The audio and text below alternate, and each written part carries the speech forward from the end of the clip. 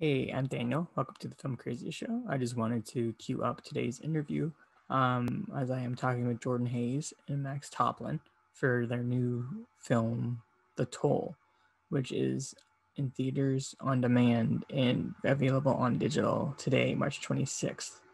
Yeah, The Toll is a new psychological horror film starring Max Topplin as a socially awkward driver and Jordan Hayes as a weary passenger whose journey together is threatened by an unseen evil. Yeah, that's The Toll. So enjoy the interview. All right, awesome. So Jordan Hayes as Cami and Max Topplin as Spencer in The Toll. It's great to talk to you guys. Great to meet you, Dan. Awesome. I wanted to start, as well as co-leading the film, what was it like being producers on this project? Jordan, do you want to take it? It was great. It was a lot of work. It was a huge undertaking for Max and I, just because of the nature of how it all came together and how quickly it all came together. But it was great. We were lucky enough that we had another producer as well, Will Frank, who was great. And we just both really fell in love with the script and really trusted our director, Michael Nader. So it was easier than it could have been, I guess.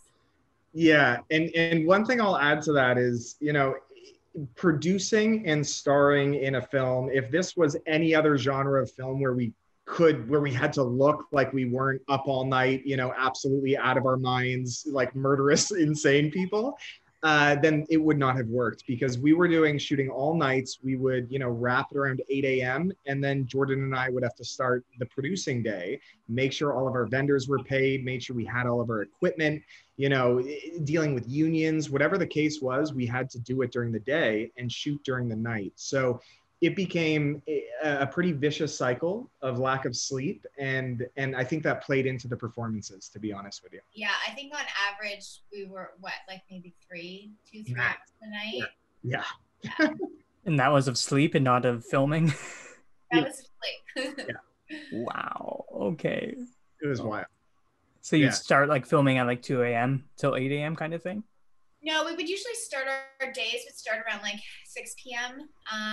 We were shooting, what time of year? I guess it was September. So pretty much we had a pretty narrow window of when it was dark out. So we would really just try and be ready to hit the ground running as soon as the DP told us we were good to go lighting wise. Yeah. Okay. And then shoot until the sun came up. And when it came up, it was done. There was nothing we could do about it, So it gave us this interesting, every night we had a mad dash to the finish line, and it wasn't up to us when the finish line occurred, because when the sun comes up, the sun comes up. Wow, that sounds intense. Like, and which province did you guys film this in?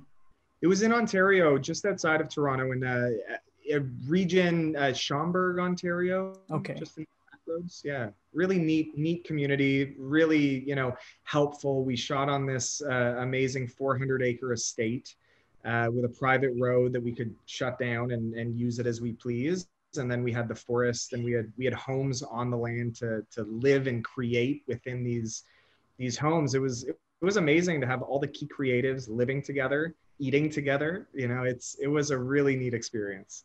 Okay, I felt like I recognize Ontario, so that's why I asked. Also, how if you had an estimate, how long did you guys film in the van for? I think that we pretty much like block shot everything in the car was maybe 5 days, maybe. Yeah, I'd say that's about right. Between car moving and car not moving, interior car scenes, probably about 5 days. Okay, that's a good amount in a car. Yeah. Not all at once though. Michael Nader, the director, I know one of his keys going into it was claustrophobia, and the idea of being trapped inside this vehicle with a complete stranger, and kind of questioning, rideshare and this new technology and how we interact with it. It really got us excited from day one, and I think he accomplished that claustrophobia quite well. Okay, and just the anxiety of not knowing who your driver is, who your passenger is. What was it like playing into that dynamic? If both of you wanted to answer. Yeah, it was. it was cool. I think it's something that's pretty relatable. I think everybody's probably been in a ride share where they kind of question their driver, at least for a second. Especially maybe some young women, it might be more of a relatable thing for them. For sure. So like Max said, it was an interesting topical subject to kind of be able to dive into. And then, yeah, I guess from Max's perspective, you were the driver questioning me. Yeah, an Uber driver, so you don't know. Yeah, so I can't tell, but that was a new concept to me that I was very interested by, that the driver would be the one feeling a little bit kind of nervous about the situation.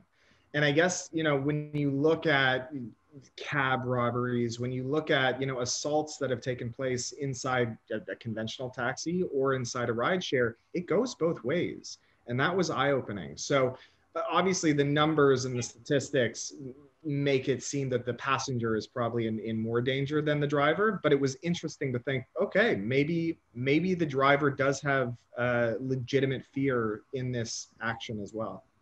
Okay, and I really think that did play into the psychological aspect of the film, just pitting you guys against each other.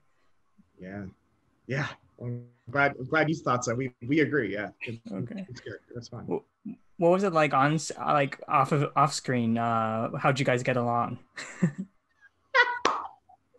Well, Max and I are best friends, so but of course with the tensions of shooting and stuff, there were certainly some times where we let our characters kind of take over and maybe get a little bit frustrated with each other, but I think that's just part of like the filmmaking process, is that everything is such high octane and you're running on fumes. Like Max said, like we're only sleeping 2-3 hours a night. So there were certainly some times where it's funny because we are such best friends. It was like, okay, how do we create these two characters who are butting heads so much? And I think just the nature of the filmmaking process kind of brought some of that to light. For sure. And honestly, thank goodness. I mean, I'll never forgive her. No, I'm kidding. But thank goodness for performance. You know, like in the end, Jordan and I love each other so much. Those scenes were difficult. You know, where we had to be on opposing ends of the spectrum here and to really make it feel authentic. So I think filmmaking is so hard. It's such a team sport. It involves debate and conflict, and it's nobody is always right. You know, that's the thing with filmmaking. It's kind of the eye of the beholder. So we just gotta make sure that we can listen to each other and kind of understand what's best for the film. And that's what we did, I think, in this film specifically. And as actors, that tension played on screen quite well. So. Okay, I think so too. Last question, would you guys ever take a shortcut again? I think I've taken a few since, so probably yes. Okay. I feel like it's just like Jaws. Don't go back in the water. Like the toll. Don't take a shortcut. Yeah, that's a good lesson. I like that one. Yeah. Okay, awesome. So Jordan Hayes as Cami and Max Topplin as Spencer. Thank you guys so much for chatting the toll with me on the Filmcraziest Show. Awesome. Thank you. Cool. Thank you, Dan. Awesome.